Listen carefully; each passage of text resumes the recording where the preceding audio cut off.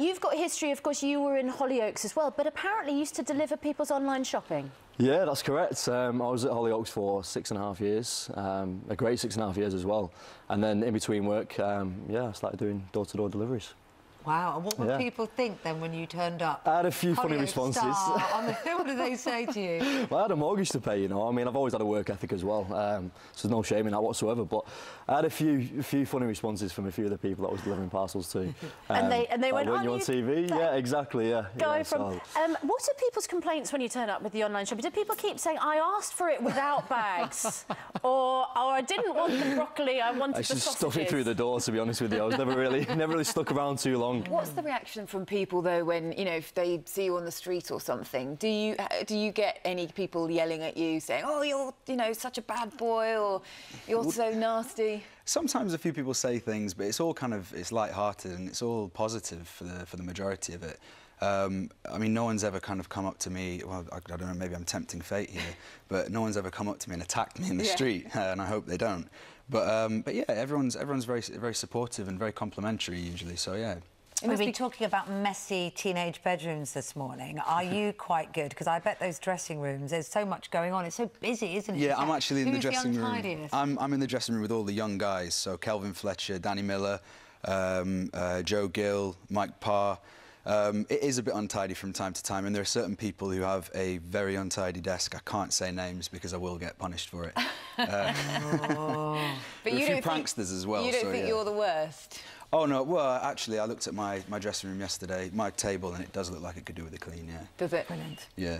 How's Eric going to cope? Will he go back to his bad old ways, do you think? Would you like to see him? Yeah, go a bit of the baddie. Go down that side again? I don't know if that's a good thing or a bad thing, because I quite like, although I loved when he was naughty.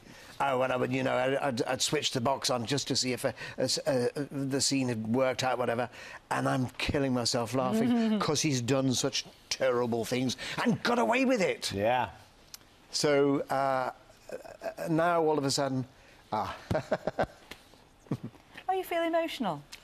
You are. Oh. It's been an extraordinary journey, though, hasn't it? And we still love watching him. I'd quite like to see him go back to being the naughty. Yeah, it's a bit, you know, the scoundrel. They wrote a lot of stuff which Pollard would have been up to for Valerie, and although that was good, I'm thinking they've turned him into a wimp.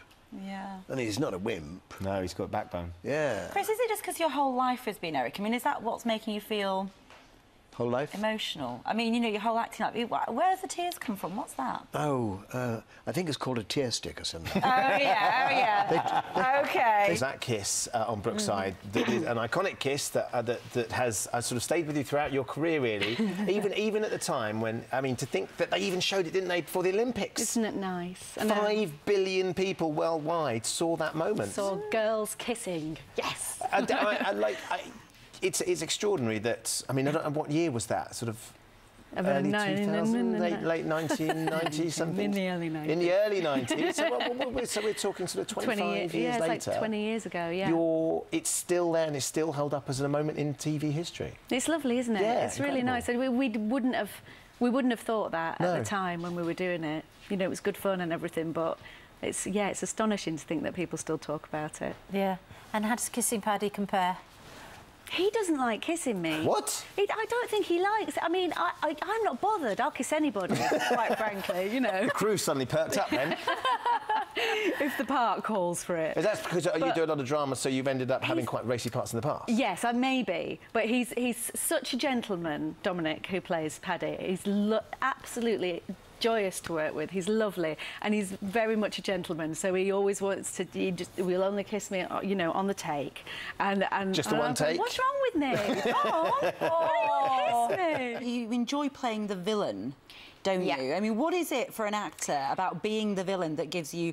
You said empowers you. I think it's because she doesn't have a filter, and that's really fun to play. I think especially if you go through life with a big one like mine, and you're very careful about what you say to people, to be able to say what you like and not care about repercussions or what people think of you is really fun.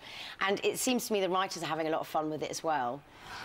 embellishing it and playing with her. So everybody's enjoying her character at the moment, I think. What has been the response to this storyline? Because it's, you know, I mean, it's complicated, well, it's controversial. Very controversial. I mean, it's quite huge. You've got two older gay men who were obviously... in the 60s, it was illegal to be gay. And in the case of Lawrence's character, he had aversion therapy to try and stop him being gay, which is quite barbaric when you think back to it.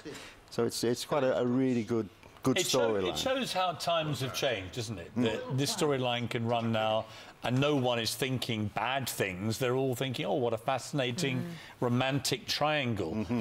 Britain's changed. Of course it has, yeah. I mean, but what it's caused this character as well is it's caused this total confusion of his sexuality. And Ronnie, my character, is not coming in to out him, to say you should come out and tell everyone you're gay.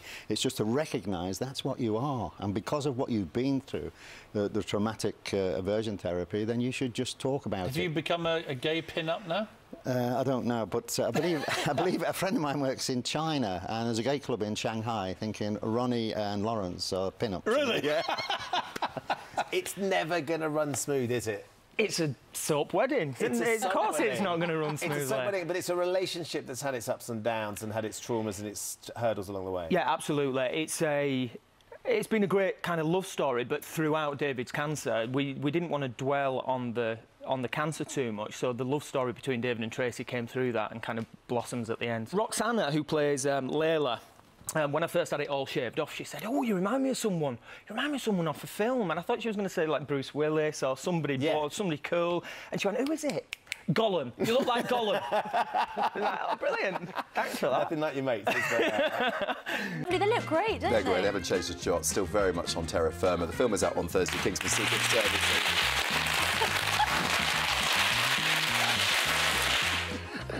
Let's hear it for the Spanks. Not that I'm desperate for money, but if the director wants bubble wrap, I'll